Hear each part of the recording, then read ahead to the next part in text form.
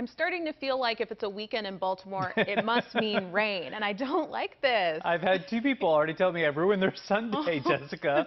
I'm sorry. If I could send condolences to everybody, I will. It's going to be one of those days we just got to get through it. We've had some tough weekends where at least half of it is going to be rainy. Tomorrow will be the rainy half of the weekend, unfortunately. Not raining the entire time. There will be some gaps in between the showers and storms. We'll try to get you into the know of when you may see one of those dry pockets. Outside we go right now. As you can see, the skyline not looking too bad. We have some holes of blue. That's some optimism there. 67 degrees.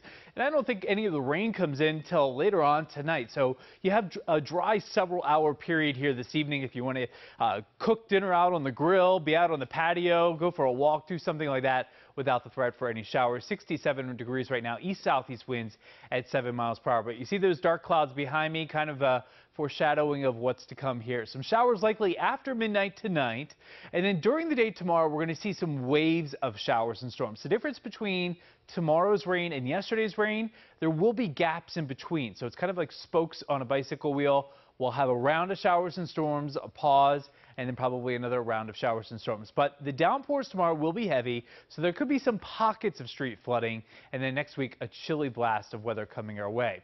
50s in Pennsylvania, 70s in Virginia. We're sandwiched in between in the mid-60s right now. As you can see from the weather map, a busy weather map here on this Saturday evening. We have a front moving through Ohio and parts of Indiana. We have another storm system along the Gulf Coast that we're going to be watching move to the north. And the combination of those storm systems kind of marry together for the day tomorrow. So notice after midnight tonight and then into the day tomorrow, there you go, some rounds of showers. And when it rains, it pours tomorrow, so just know that. 58 degrees, scattered showers later tonight, 66 degrees. It's a muggy, humid day tomorrow. Even when it's not raining, you definitely will feel that humidity. Let's walk you through that hour-by-hour forecast so you can see when those showers are arriving.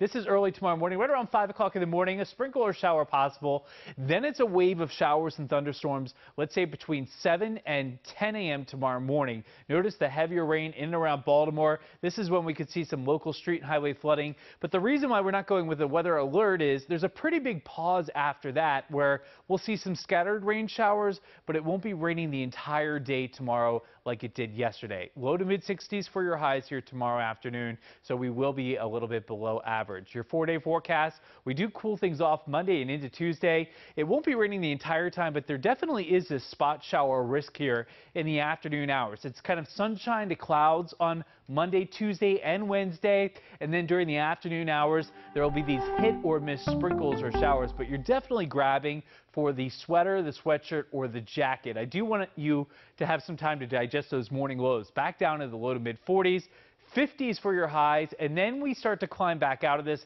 Second half of next week looking pretty nice. 64 on Thursday, 64 on Friday. Next Saturday, hey, it's not going to rain. Should be a beautiful day with highs near 70. We'll be right back.